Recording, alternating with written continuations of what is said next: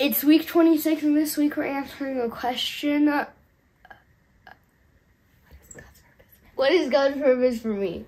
We're going to learn the lesson that we are partners with God in sharing Jesus. Have you ever shared Jesus with anyone? Like, told anyone about Jesus? About 100 times. 100 times? Wow. To, like, the same person. Oh, really? Yeah. Well, that's awesome. I know it can be really scary, right? I can get nervous about what are they going to think about me, or a lot of things. I'm not going to have the right answers, but here's the deal. God gave us something called the Great Commission to go into all the world and make disciples of all nations. That is what he wants us to do. It's going to look different for all of us, but he promises us something, that he's with us through that process, that we don't have to be afraid because he's with us through that process. If that is what he wants done, we are partners with him in that mission. He doesn't want it to fail.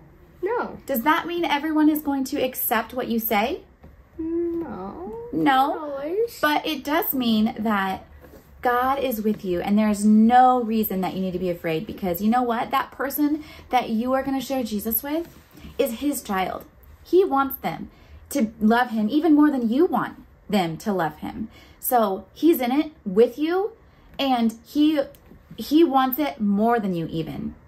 So just remember, when you're afraid, God doesn't want this mission to fail either. You've got this.